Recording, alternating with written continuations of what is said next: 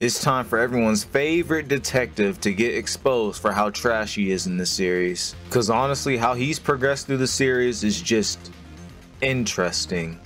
I'm gonna be honest, Date did his thing in this game. He saved Kiryu numerous times throughout this game, got him out of getting arrested. He even encouraged Kiryu to keep on living despite Yumi and Nishiki being dead.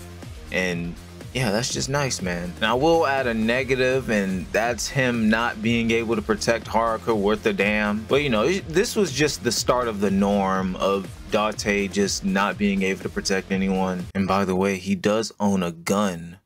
I don't know if he just didn't have it on him or I don't know. But despite that, he's still useful, and this game wouldn't have happened without him. Good job. Oh yeah, and there was the thing with him and his daughter, but let's be honest. We do not care. For this game, Date is really just this guy's sidekick. Could say Date did shoot and kill. Never mind. Other than him giving information to Kiryu about little things that he should know, Date didn't do shit in this game. He would have gotten more points if at the end of this game he went and saved Kiryu and Sayama with the helicopter, but they wanted to die, so his usefulness here was wasted. And the reason he brung Haruka onto this helicopter is so he could beat the I don't protect Haruka allegations. But yeah, Date, I'm sorry, bro. Date becomes a reporter and just gives Kiryu information about the incidents and the Tojo clan. This is literally all he's done, and I can't put this in useless because the information was actually useful to Kiryu. But he does go with Kiryu to the Yapathon, so nah. In this game, Date's a bartender.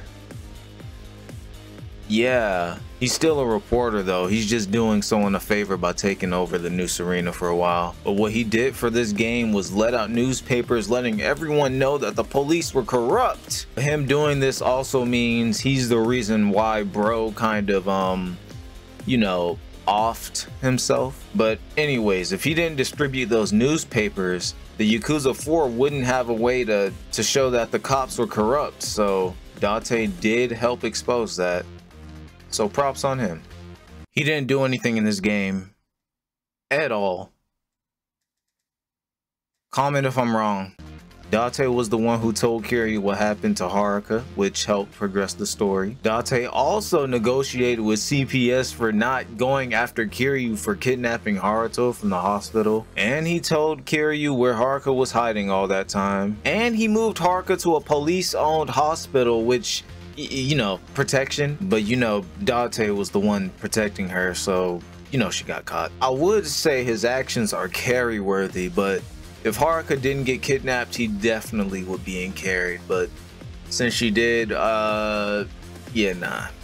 Date gave Ichiban and friends a place to stay while they were at Kamurocho, so hey, that helps. And that is all he did. You could justify this still kind of makes him useless, because they could easily just rent a place maybe, or I don't know. Maybe it's hard to get a spot in Kamurocho since so many people live around there. Or let's just put him here. I think that's a respectable place, right? Look, I really want to say Date really contributed to this story and helped Kiryu want to live longer and see that he didn't mess up his past relations with other people and messed up their lives, but it's not part of the main story, so he's useless this game. He doesn't do anything for the story. He does almost get himself killed, so that's something to remember. Now tell me, did I cook with this list or not? I can see inconsistencies already a little. How you may feel different, how you may not. Yeah, you could chat about it, I guess. I might not read it, but yeah.